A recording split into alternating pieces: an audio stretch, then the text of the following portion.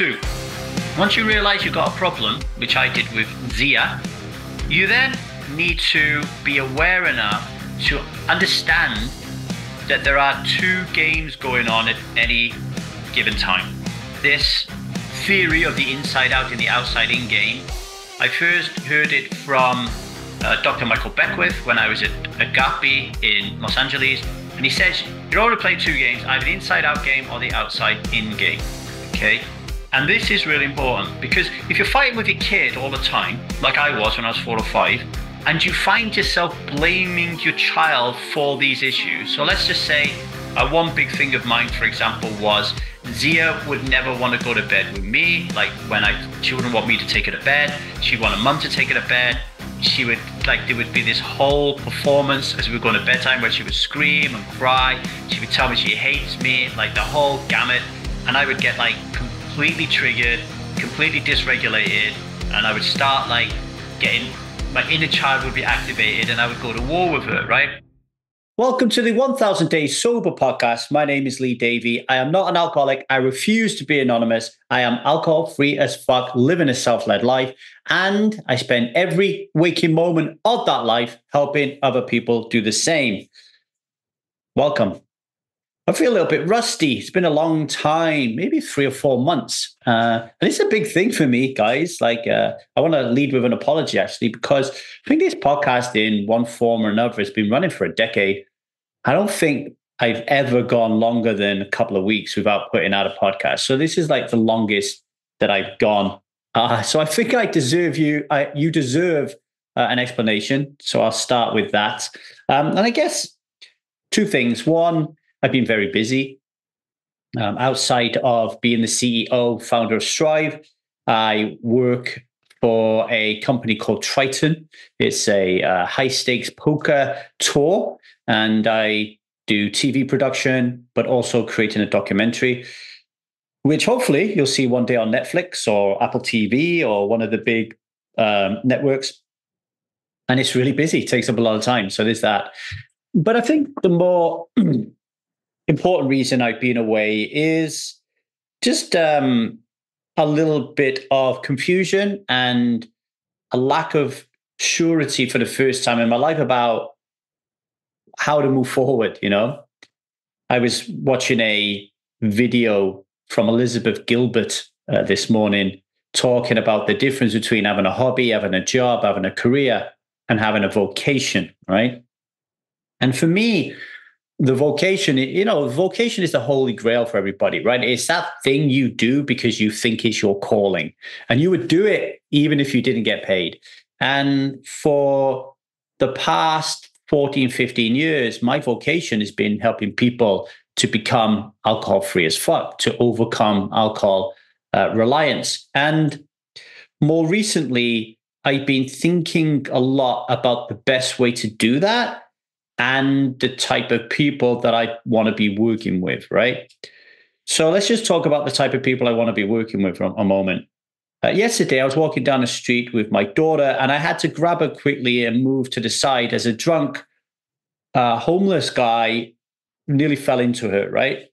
I could work with those guys, right? And women. I could go help the homeless and the people who could possibly die if they stopped drinking alcohol. I could do that. I could go work with rehabs and partner with rehabs and work with people who are drinking Listerine and hand sanitizer, right? I could do that. There are plenty of people in the world who are really struggling with alcohol in a very, very, very nasty way, and I could help them. But I don't want to do that, and I've never wanted to do that.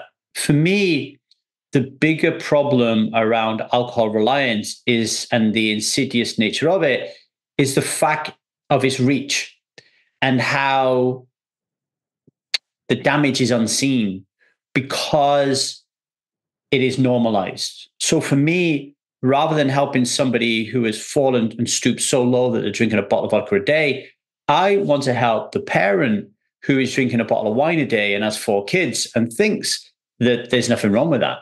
Right. And their children are growing up with the same limiting belief that alcohol is like this panacea of hedonism, right? Like it's the greatest thing in the world, which I once thought myself. So, it's like they're the type of people I want to help. But it's not an easy, it's not an easy group of people to help, because how can you help somebody who doesn't think they have a problem, right? It's very difficult. So, and also, I'm a really great believer that, and this might sound controversial to some of you, but I'm a great believer that actually stopping drinking alcohol is really easy.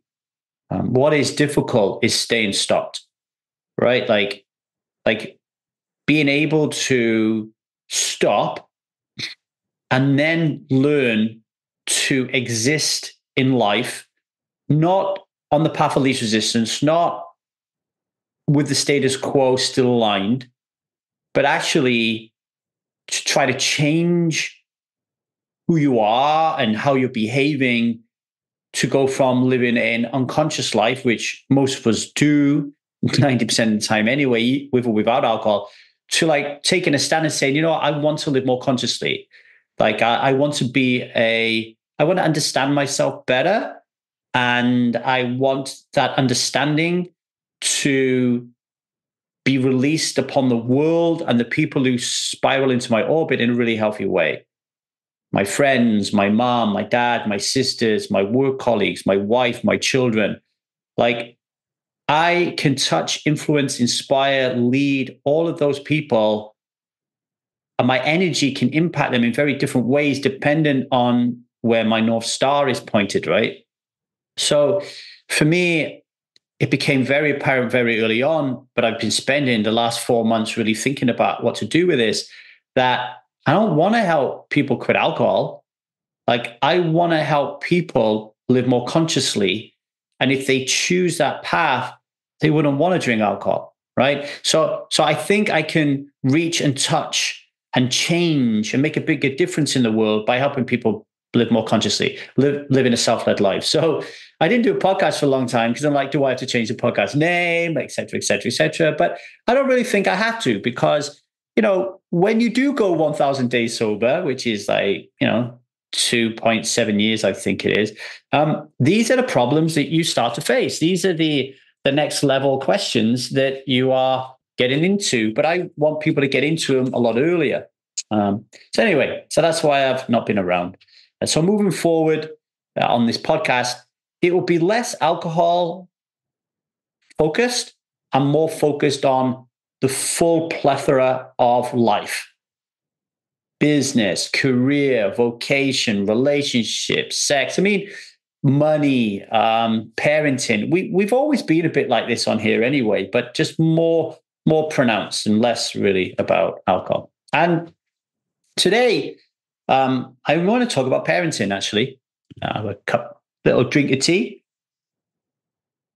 I want to talk about parenting, and I'm going to start by saying, when I did my Elementum Coaching Institute training to be a master life coach, for the 6 months that I did that training, I had to pick a project. And that project could have been business related or family related. And at the time, I chose a project to get closer to my daughter. She's 7 now. I can't remember how old she was then, maybe 4 or 5. But that was my project for 6 months. Get closer to my daughter. And I want to share with you the 9 core reasons that I succeeded in that project, because I really want Strive to be in the game of being generational lineage breakers. Imagine if we became alcohol free as fuck and more conscious, and our children experienced that next level shit, and they then became the same kind of people that we were. What a difference they will be able to make in the world, right? Like, I didn't stop drinking until I was 35. I didn't realize that I was living largely unconscious and in my ego until I was in my mid 40s. Imagine the impact I could have had on the world if I would have got that a little bit sooner, or as a child even was able to learn those things. So I think this work is really important. So here are my 9 things. And if you're a parent or you're not a parent, listen to this because it's really important. Don't turn off yet if you're not a parent. Your external world mirrors your internal world, and your internal world mirrors your external world. Even if you don't have children outside of you, you have children within you, right? I don't believe that you are a mono mind. I believe that you are a collection of different personalities that make up perfectly imperfect you. And most of those parts, your ego, are juvenile parts that were created when you were really young. And part of your role as self is to actually become a better parent to those parts that live internally in your mind, your body, and your soul, right? So even if you're not a parent externally, you're definitely a parent internally. You certainly need to learn to reparent or be a better parent. So don't run away if you're not a parent, right? Because this really, you'll learn a lot out of this as well. So number one, the first thing is you need to be aware that there is a problem to solve. One of the great things about Strive and what I'm trying to encourage, basically at the crux of everything we do, is self-awareness. All right. We need to stop biology and the way that human beings are actually created. We're created and designed for habituation. You know what I mean? Like we jump in a car and we get from A to B and we don't even know how we got there. We go put our PIN number in the cash machine. We haven't even looked at it. We're so habituated. We go to the pub and we drink alcohol. We don't even know why we're doing it, right? Like Christmas, we buy a load of presents. We have no idea why we're doing it. We don't know why we're eating meat versus cauliflower. Like we're so unconscious most of the time. So raising your self-awareness is really, really important. And how you do that is by just being aware in the moment, a moment by moment, a mindfulness, I guess, or increasing your mindfulness of what's going on in the moment. But most importantly, because that is a real stretch, most importantly, it's just realizing when you fucked up and putting things right. Okay. So like if you are currently right now constantly fighting with your children, then I want to thrust that into your awareness that that's not right. Like we shouldn't be constantly fighting. All right. So the first thing for me was recognizing that I was constantly fighting with a 4 or 5-year-old and recognizing that that's not right. Okay. That I want to do something about it. So awareness, number one, is the most important thing. So like if you are in that spot, like I say, I want you to ask yourself, is this right? Do I want to behave in this way towards my children? Right? Like that is the most important thing. And if you're able to look in the mirror and say, no, I don't want to behave like this anymore, you're on your path. Right? And if you do, this ain't the podcast for you. And we're not the people that can help you moving forward. Right? Number two, once you realize you've got a problem, which I did with Zia, you then need to be aware enough to understand that there are 2 games going on at any given time. This theory of the inside out and the outside in game, I first heard it from Dr. Michael Beckwith when I was at Agape in Los Angeles. And my mentor, Preston Smiles, follow him on Instagram, top guy. He talked about it a lot when I was in Elementum. And he says, you only play 2 games, either the inside out game or the outside in game. Okay. And this is really important because if you're fighting with your kid all the time, like I was when I was 4 or 5, and you find yourself blaming your child for these issues. So let's just say one big thing of mine, for example, was Zia would never want to go to bed with me. Like she wouldn't want me to take her to bed. She'd want her mum to take her to bed. She would there would be this whole performance as we were going to bedtime where she would scream and cry. She would tell me she hates me, like the whole gamut. And I would get completely triggered, completely dysregulated. And I would start getting, my inner child would be activated and I would go to war with her, right? And part of that war was really blaming and judging my daughter and having the expectation that she should behave differently. So what I'm doing is I'm playing the outside in game, right? In that moment, my internal system as at the time, 40-something old, is being triggered and dictated by a 4 or 5-year-old girl. Like I'm basically a victim. and I'm making her out to be a villain, right? I'm living an outside in life. I'm at the whim of external factors. And you could broaden that, right? Like if you find yourself blaming the government for the state of your country, if you blame your local council for the mess around your street, if you blame God because it's never sunny, if you blame your house because it's cold, if you blame your dog because it's shit on the floor, if you blame your mum and your dad for the way that you were raised, if you blame your school teachers and the education system for not educating you properly, if you blame your coach for not being good enough, if you blame your friends for not knocking on the door and asking you to come out, if you blame alcohol for making it unsafe to go to a nightclub, all of these things are outside of you, right?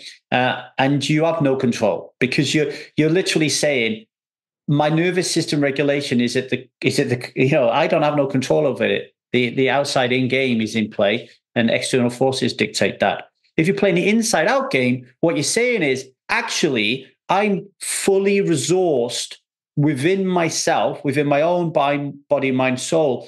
I'm resourced enough to handle this. I'm the person who manages my nervous system. I'm the person who sets boundaries. I have my belief systems. I have my worldviews, but they're not too stringent. They're very flexible. I kind of know where I'm going with it. Like I know where I'm going. I understand self, all that kind of stuff. Like you're playing the inside out game, and a big part of that is it's like this question: who do we need to fix? Do we need to fix the kid, or do we need to fix a parent? Very often, we take this status hierarchy and we think the kid needs fixing. Like I need to show this kid. Like I was in Montenegro recently, and I was in a conversation with one of my Triton cameramen, telling him that I was going to be putting Zia on a bike riding course, and he was laughing at me. He was saying, "But that's your job as a father to teach her how to ride a bike." And I said, "Actually, I found it really difficult to teach my children to ride a bike." And he said, "Why?" And I said, "Because none of them wanted to ride one." And he was like, "Well, I wouldn't have that problem." I said, "What would you do then?" "Well, I would just tell them they got to ride their bike." I said, "What would you do if they didn't want to leave the house to ride their bike?" "Well, I would just tell them they have to." "Yeah, how would you do that then? Would you shout at them? Would you scream at them? Would you hit them? Would you drag them out of the house?" "Well, no, I would just be assertive and tell them they have to do it." And it was really interesting and really funny because in that moment, it's kind of like we're slipping in. He was slipping into the stereotype. It's like, I'm in charge here. Right, I am the status hierarchy. I am the parent, and they will do what I tell them to do. And if I think that riding a bike is really important, I will tell them to do that. I don't have that view, right? Like I don't want to get into that territory. I don't think. I think it's the way that I want to approach life and living a self-led life is when it comes to who needs fixing here is me. It's me. It's me. It's me. It's me. It's me. It's always me. Right? Like, and when I push myself to the limit and somebody in a relationship with me is not playing ball or not keeping up and not doing their part, then they're not in a relationship with me anymore, right? And I know it's really difficult with children, but you yourself should always be looking inside saying, what can I do? How can I change? How can I take more responsibility for the way I'm responding? And in doing that, especially with your children, they will follow suit. Right? They will slowly and surely pick up from your leadership in that regard, right? So playing the inside out game is really important because you're choosing as a parent to take responsibility. And you're saying, okay, I'm in charge here in a really healthy way. I'm not ordering this young girl out, but I'm not blaming her. And that is really important. Like it's a massive step, okay? Step number 3, once you've realized that you're playing the inside out game and that you have more responsibility here than you were originally hoping you would have, and you're not blaming and judging and villainizing your daughter, you can now start doing the work, right? And what does doing the work mean? Well, for me here at Strive, it's about living a self-led life. The term self comes from the Psychotherapy Internal Family Systems by Dr. Richard Schwartz, who's been a guest on this podcast. Go check it out. It's really cool. And Dr. Richard Schwartz believes that we, like I said earlier on, we're not mono mind. We are a collection of different personalities that he calls parts. But amongst that collection of personalities is self. It's like the most beautiful, perfect essence of who you are, right? There's no badness there with self. There's just goodness, right? If you want. And then you have parts, like parts of your ego. All of these parts are designed to keep you safe, but their methods of doing this are often juvenile and destructive, right? Because these parts learn to protect you when you were very young and very naive, and they just haven't changed in a very long time. So doing the work is about getting some coaching, doing some therapy, joining communities like Strive, and really kind of like doing the head work, the intelligent work of learning and understanding things like trauma, how the nervous system works, attachment styles, parenting guides and books, self-help books, all that kind of stuff, the intellectual stuff. Then there's the embodiment, so if I want to be a better parent, I can't just read a book. I need to like put some of the things that are in the book into practice, right? So like you can listen to this podcast intellectually and think, oh yeah, okay, so I need to know when I'm fighting, I need to live the inside out game. But if you don't practice these things, you're not going to embody what it means to be a self-led parent, right? So you have to kind of do that work. Like it's really, really important. And then there's the feeling side of it. There's the getting out of your head, getting into your body, and really paying attention to how you feel.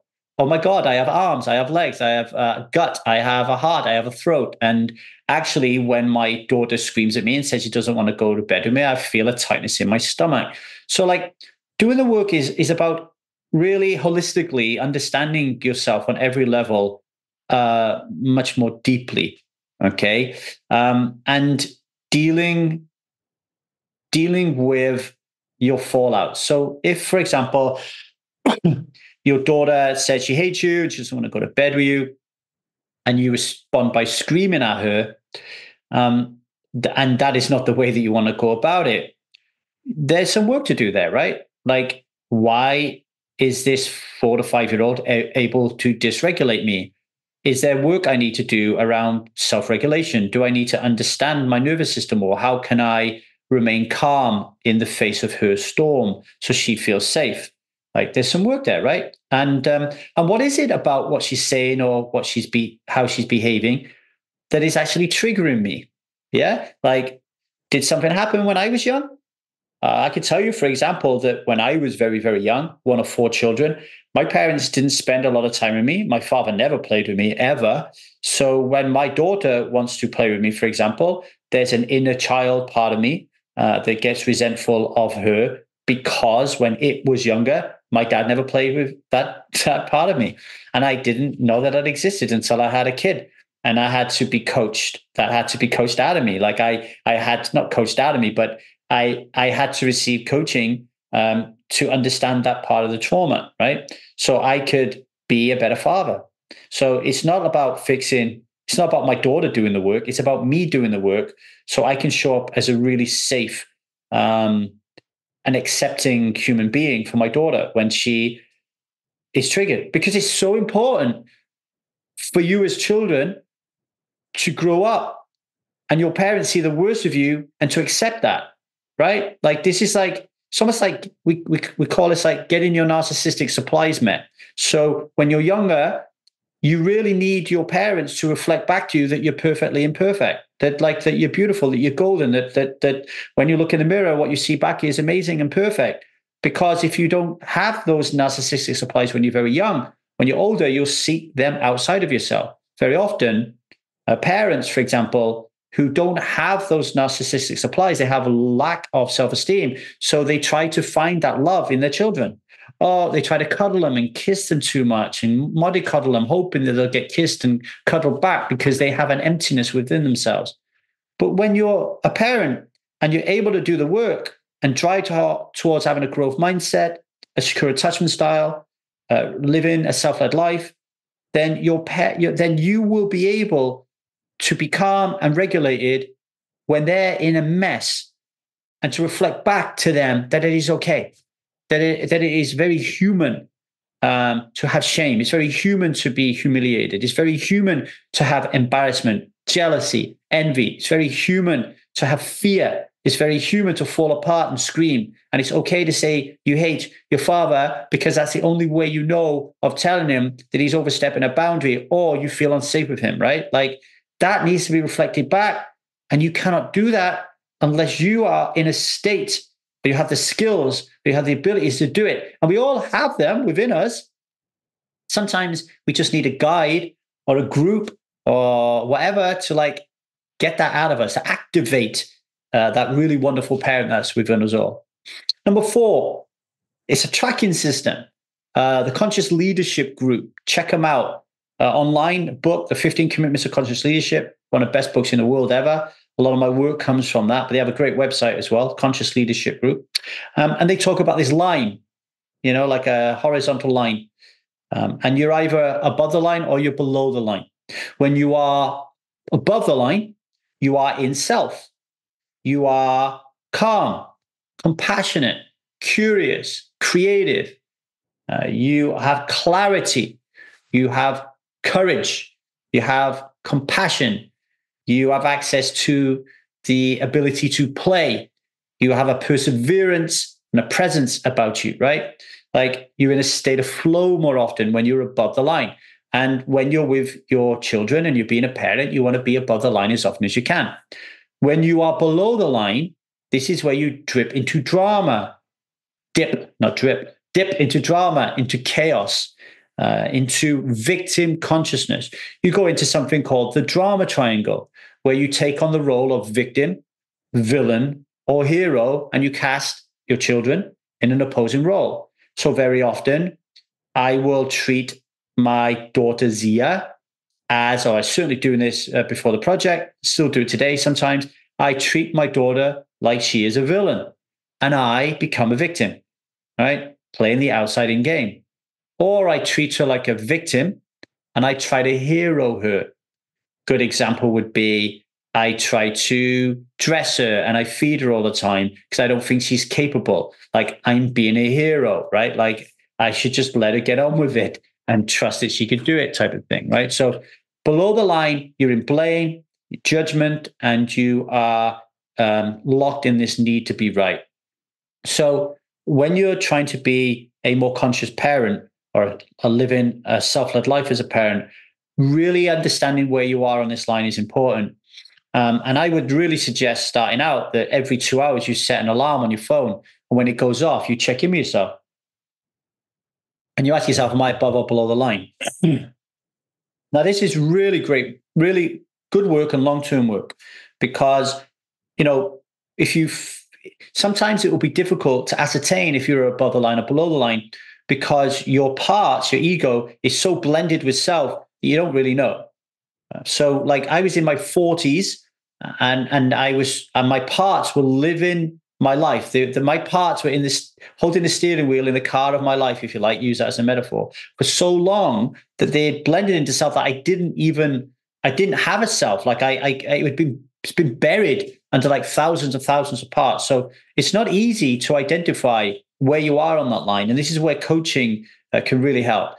When I coach people one-to-one and we're doing parts work, for example, it's always really apparent when you're dealing with a part or when you're dealing with self, but the person who you're coaching has no idea. Like, they really think they're in self, but you can tell when you're trained as a coach that they're not.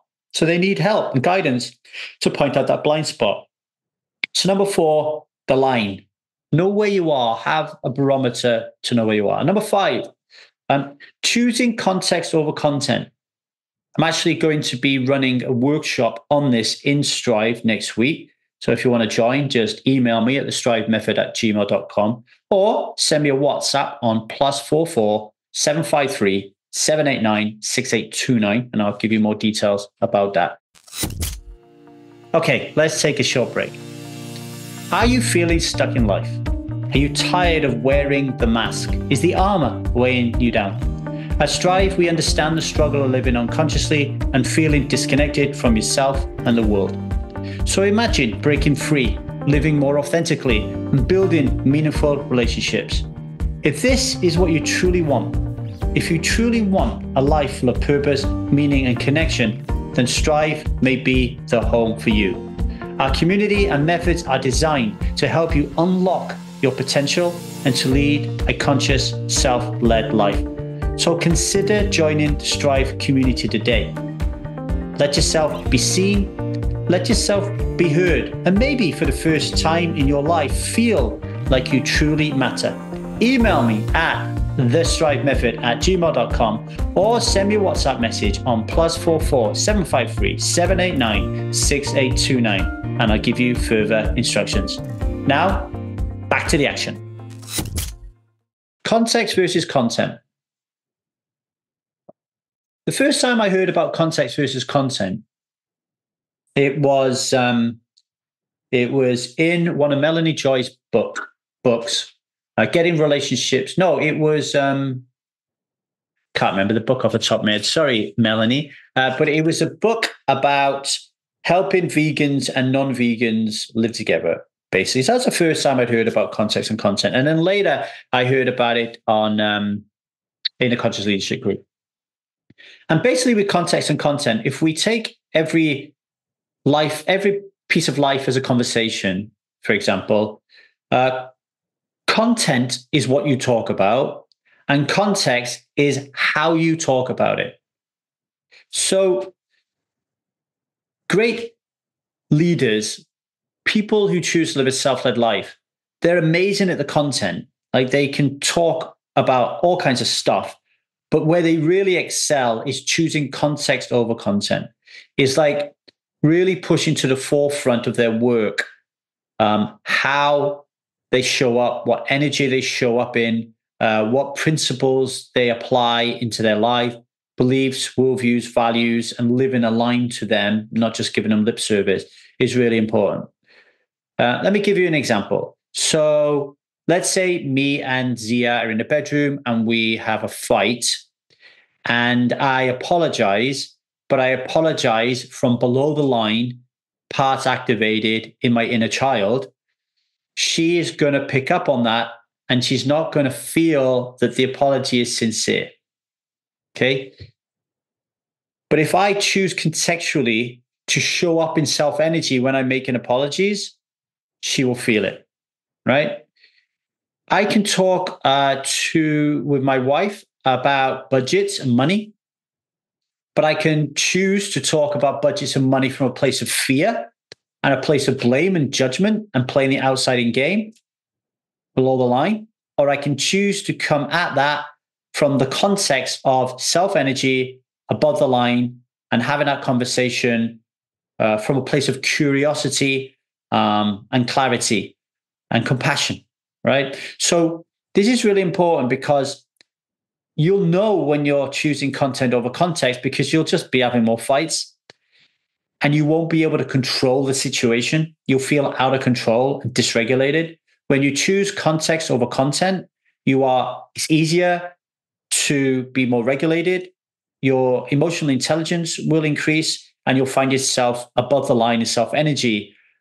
Your container, your window of tolerance will be so much more vast and able to handle this whirlwind of a 4-year-old, right? So choosing context over content is really important. Number 5. Number 6, let's have a cup of tea, is always take 100% responsibility for the way you respond to everything. And this is really difficult, especially if you're in parts energy all the time, because you'll resist. You might go into rational and logical, well, no, it's not right for me to take 100% responsibility all the time. But actually, as long as you have very strong boundaries and you know the difference between right or wrong, and you know when you're in self and you're in parts energy, taking 100% responsibility for the way you respond is incredibly powerful. And your children pick up on it and follow suit. It's really, really healthy. So I always use this. Let me use a different example. I always use this example because it's powerful and it's very simple. Let's say I'm in the kitchen and I've just cleaned up and I think I've done a really good job. And Liza comes into the kitchen and says to me, you're a fucking idiot. I can't believe you have left the cutting board out again. I told you so many times to put it away. What's wrong with you? Are you fucking stupid or something? And I turn around and say, don't talk to me like that, you bitch. And then we start having a fight. We don't talk to each other like that, but I'm using that as an extreme example. If I went to my friends back in the day and told the story just like that, they probably would agree with me that I was quite within my rights to call her a bitch because she called me a fucking idiot. She started it. Never been in those conversations before? She started it. You started it. Like if you hadn't done this, I wouldn't have done that, right? Below the line, victim consciousness again, yeah? So in that respect, it's very easy for me to fall below the line and be a victim and to make Liza a villain, okay? And then to demand that she apologize for calling me a fucking idiot. Now, what I found that happens when you go into those scenarios is the people that you are talking to generally will not be resourced, will not be able to remain above the line, and they will dip below the line themselves into victim consciousness, and there will be this resistance, and whatever resists persists, and they will defend, and they will judge, and they will try to justify why they were right in the way that they talk to you.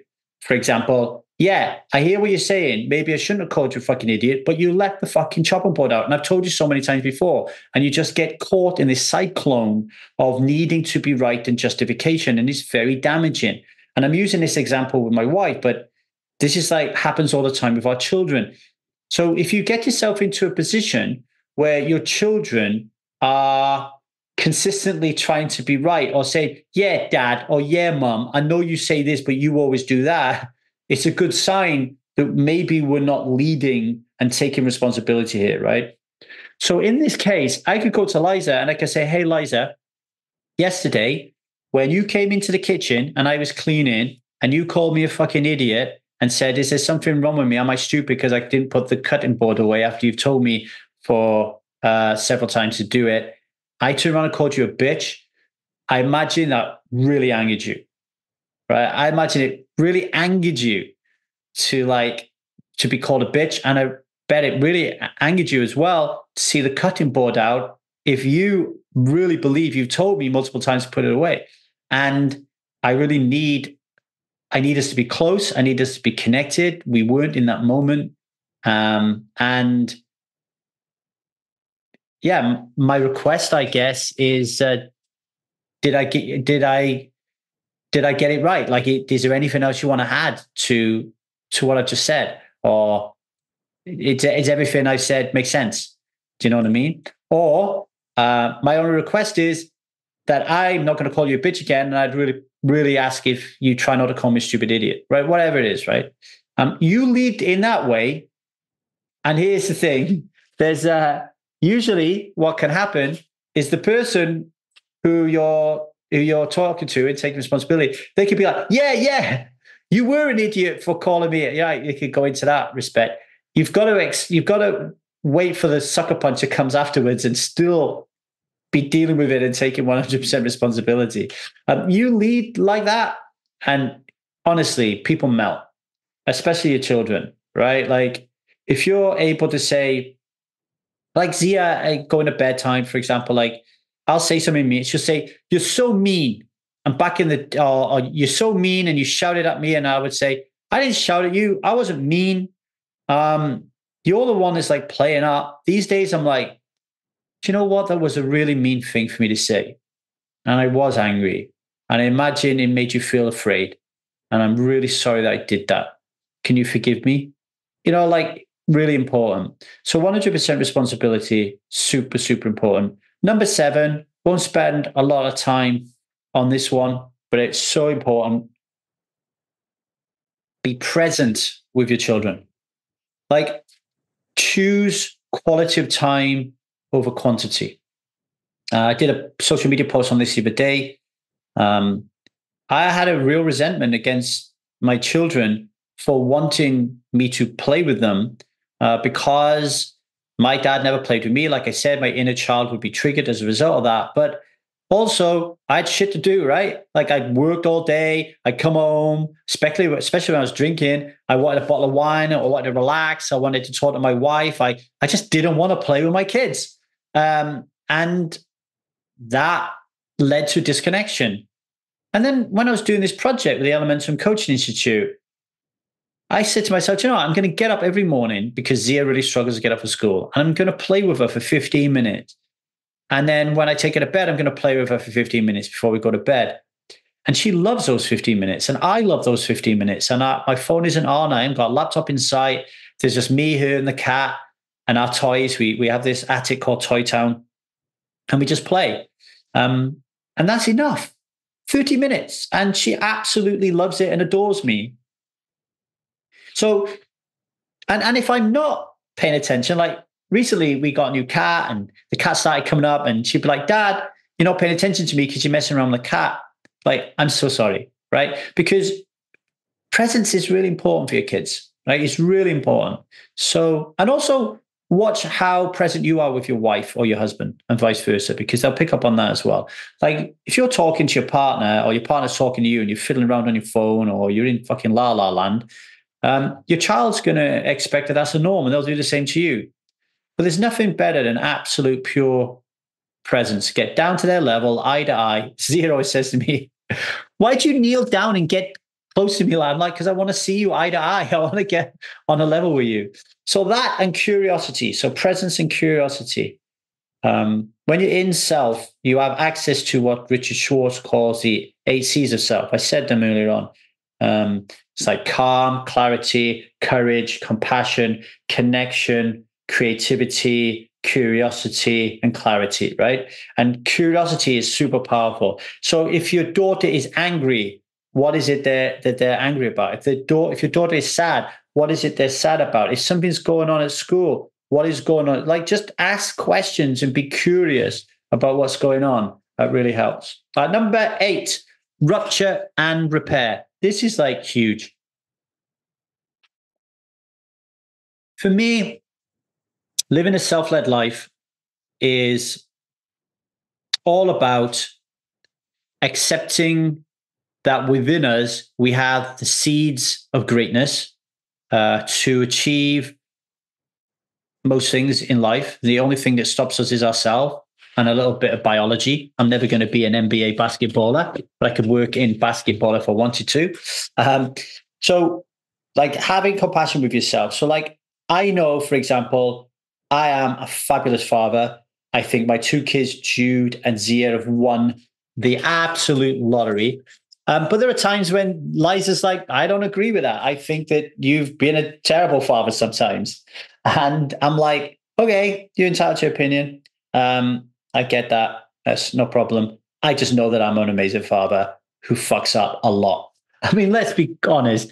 Nobody is going to hurt Zia more. Nobody's hurt Zia more than I have in this lifetime. I can tell you that for sure. Like, I've upset her and harmed her mentally, not physically, more than anybody else on this planet. Yet I still think I'm an incredible father, because I believe what is going on is very human. Like, I think it's very human when you've gone through life like I have and had the trauma that I've had and have the parts that I have and the inability to manage my nervous system because nobody ever taught me any of this shit.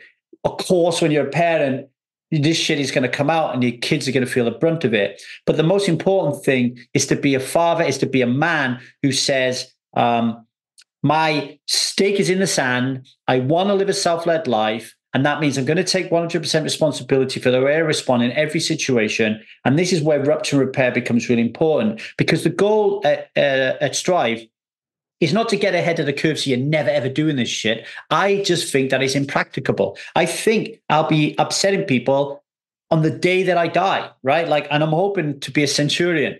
And I'll still be fucking pissing Liza off. I'll still be pissing my kids off. I'll still be pissing the cat off. I'll still be pissing the gas man off, because I'm human, right? So So for me, it becomes less about getting ahead of the curve, although that will happen naturally, and more about getting your shit together once you fucked up. Like, you need to accept, everybody says failure is great. Failure means that I learn when I make a mistake. Everybody says that and pays lip service to it, but do you really truly believe it? That's like the really core thing, So when I go into the room and I upset my daughter and I'm not resourced and my window of tolerance and my capacity to hold her in all of her parts, it's just not there in that moment and I upset her drastically, I need to recognize that. I need to go away. I need to separate myself from her. I need to get my shit together. I need to regulate myself. And when she's regulated and I'm regulated, I can go in and I can say, hey, can I put something right? Because I'm not happy the way I dealt with you yesterday. Yes, you can, Dad. Boom. I then repair that rupture. And what I'm doing is I'm teaching my daughter that it is perfectly okay for her as a human being to fuck up, for her parts to be activated, for her to say mean things to the people she loves the most. It is okay to do that as long as she then gets back into integrity and repairs that rupture. How to repair the rupture? She needs to learn how to communicate effectively, right? So like I use nonviolent communication by Dr. Marshall Rosenberg. I try to teach Zia that. That's how I communicate with her. Sometimes she laughs at me when I go into my observation, feelings, needs, and requests, but I think it's really powerful. And you're teaching her that it's okay to be infallible as long as you clear up your shit and fix it afterwards. So rupture repair, really important. And lastly, 9, the piece that knits all this together is integrity, right? This is what it's all about. And again, my worldview on integrity comes from the Conscious Leadership Group. And the 4 pillars of integrity. Number 1, you take 100% responsibility for everything in the way that you respond to people we talked about earlier on. Number 2, you are authentic. You are authentic. You do what you say you're going to do. You understand and discern between parts and self, right? You don't gossip behind people's backs. You don't say one thing to their face and one thing in your mind, right? Like similarly with feelings, right? Like you express how you feel, but you do it in a healthy way. So being authentic is really important. And this can really startle and scare and put a lot of people off. I'll tell you, one of my biggest problems since I become alcohol-free as fuck and started to live a self-led life actually is finding that a lot of people are not authentic and they're actually scared of authenticity. I don't like it when I can't talk about certain things. I'll tell you the number one thing that people don't like to talk about, and there's such a problem with it, and it gets on my nerves, is money. It's not sex. Like if I talk about my financial situation or what's going on in my life, or I talk about money, like it's such a taboo subject. People don't like it. And yeah, there's boundaries around that and all that kind of thing for me to learn. But for me, it's really important to be, and this goes back to being okay with myself as a human, perfectly imperfect, right? Loving the wabi-sabiness of myself, to pinch a Japanese phrase, right? So being authentic. Number 3, the 3rd pillar of integrity is feeling your feelings through to completion. This was huge when I did my master life coaching. And one of the things that I'm teaching Zia to do, and that is if you feel angry, get it out. If you feel sad, get it out. If you feel shame, feel it. If you're embarrassed, feel it. If you feel joyful, feel joyful. Like, don't suppress and repress your emotions, because if you do, it's like whack-a-mole. Eventually, it's just going to pop up, and you're not going to be able to keep hammering it down, and it's going to show, and it's going to be a mess. I don't do it now, but when I was in California going through my training, whenever I would feel angry, I would go outside in the garden. I would take my shoes and socks off, go into the mud, and I would scream my anger out and fortify my boundary with it, so I wouldn't spew it on Liza and Zia. Very regularly in this house, you'll hear Liza in the shower screaming her head off. You'll hear me in here screaming, Zia screaming.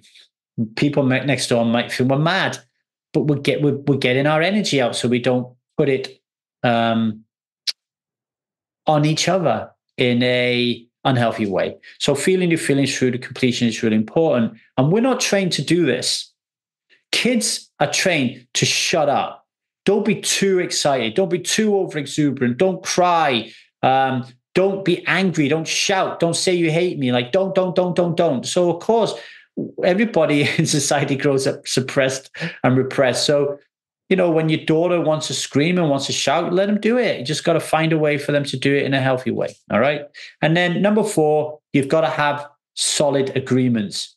You've got to know how to put an agreement in place. You've got to know how to change an agreement. And you've got to know how to deal with agreements that you break with yourself and with other people. They're the 4 pillars of integrity. And the Conscious Leadership Group says that integrity is all about energy management. It's about the flow of energy. Like when you are in self energy, you're flowing, man. Like there's no blocks. Like when you're in parts energy, there's blocks. You can feel it in your gut, in your throat, in your chest, in your arms, in your legs. Like you feel tightness, you feel constriction. Like emotions that are kept inside and repressed and suppressed, they create blocks. Carla McLaren always talks about sadness. Let it flow.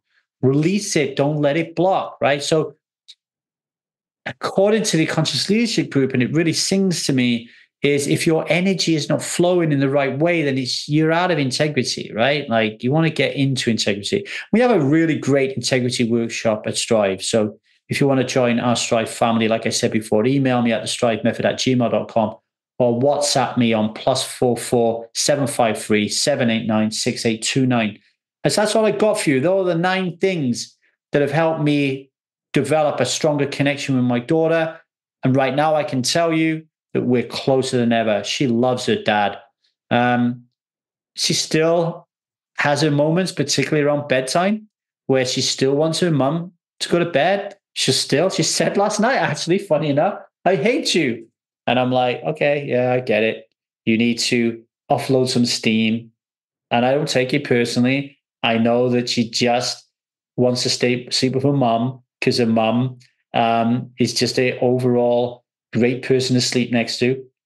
No problem, right? So we have a great relationship. And like I say, I'm really lucky and she's really lucky. And I have a 23-year-old son who I'm also trying a lot of these things with as well. Raised him very, very differently.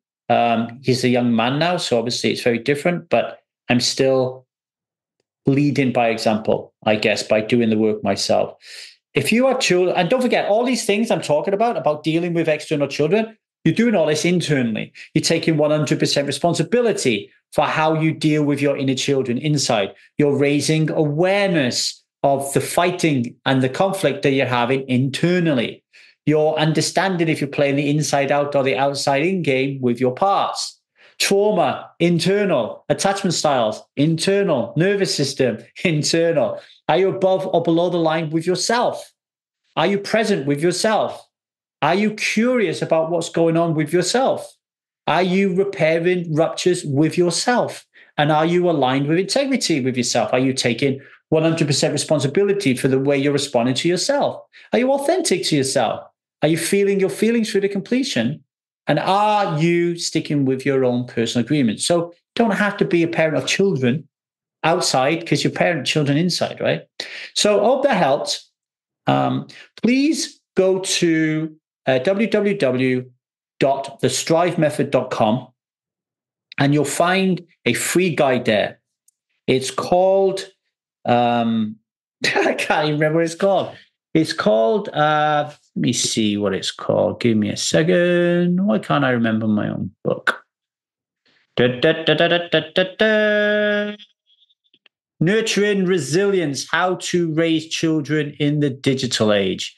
There you go. That's what it's called. The reason I wrote this guide is I was watching a Instagram post with Gary Vaynerchuk, and a woman in her 30s or 40s, she was at a conference with him, and she whispered in his ear, how can I prepare my daughter for social media? And Gary Vaynerchuk whispered to her, something like a paraphrasing, you're never going to prevent her from going on social media. What's important is you raise her in a way that she has high self-esteem. And then if she has high self-esteem, social media is not going to be a problem for her because she'll be able to manage it healthily. And what I took out of that was, if you're a parent and you're worried about your kid growing up in today's digital age with TikTok and Instagram and Facebook and Snapchat and all these different things and AI, it's like a minefield, right? And we know that suicide and depression in our youngsters is on the rise, right? If you're worried about all that, we don't want to be playing the outside-in game. We don't want to be trying to change our children. We don't want to be trying to stop them from using social media because at some point you're not going to be able to do that. What you need to do is work on yourself. If you can do the work, you as a human being, to get more aligned and secure in your attachment style, if you can lean more towards a growth mindset instead of a fixed mindset, if you can raise your line awareness so you're in self-energy more than you're in parts, and do all the things that we just spoke about today, then wow, your children are going to grow up to be much more rounded, much more grounded, much more healthy human beings. And they'll be playing the inside-out game, so they will not be at the whim of social media. They will not need the approval of social media or people on social media to make them feel safe, because their safety is secured and sourced from within themselves. So that's why I wrote this guide. So please check it out and please share it with people. It's over at www.thesthrivemethod.com. You'll love it, I'm sure. And if you have any questions on the guide or anything we spoke about today, like I said, email me at thethrivemethod@gmail.com or WhatsApp me on +44 753 789 6829. Okay. Lastly, please rate and review this show because it will attract more people, and tell at least one person today about it. I know in the past, a lot of people said, I don't want to do that because I'm too embarrassed about being alcohol free as fuck. But we didn't talk about that today, did we? We talked about parenting. So if you know someone out there who's a parent who could do with learning some of this stuff, send it out to them. Okay. Much love, everybody. Take care of yourself, and I'll see you next time. I hope you enjoyed that episode. Just a few thank yous. First of all, I want to thank you guys and girls for listening to this podcast and being supporters of it. Many people stop drinking alcohol just by listening to this podcast. I get a lot of people reaching out to me, thanking me for that, right? So give this to somebody as a gift today, or rate and review the podcast. If you can rate and review the podcast on your local podcast player and tell somebody about it, you could change somebody's life today, okay? So thank you for listening, and thank you in advance for that piece of service. Also want to thank our producer, Stan. Stan is still currently in the Ukraine, fighting the war and producing our podcast while his family is somewhere else in the world right now, okay, apart from him. So everybody send out your prayers and your love. Stan, we love you. Thank you very much for everything you do here. For you out there, if you are starting to think about, contemplate, reflect on your relationship with alcohol, you do not have to do this alone. Yes, you drink alone, but you don't have to stop alone, okay? And if alcohol is not your thing, but you are starting to feel that you actually are living a parts-led life, the ego is getting in the way too much, so you're not happy with the way life is going, then reach out to us at thethrivemethod@gmail.com. Just say, Lee, and just tell me what is on your mind, and we'll start to have that conversation. Strive community is a beautiful place where you can start to feel seen, heard, and matter. It's where you can get community, and it's where you can start practicing what we call the 8 C's of self, our core values, right? Of creativity, curiosity, connection, compassion, courage. I can't remember the rest of them, but there's 8 of them, right? And we have our quest structured. So we have assignments, and they're really interesting, exciting. At the end of them, we say to you, come on, do this quest, right? Get involved in this challenge. And strivers are really finding it exciting, and they're working their challenges in these areas that are going to increase the amount of time they spend in self-energy, in a state of flow. And that has amazing repercussions for the relationship you grow with yourself and for how you reach out to others in their life, like how you parent, how you are as a child to your, not child, but a son or a daughter, how you are in the relationship with the person you share your bed with, and how you behave with your employees, right? So reach out to me at strivemethod@gmail.com if you want to learn more. Okay, much love, everybody.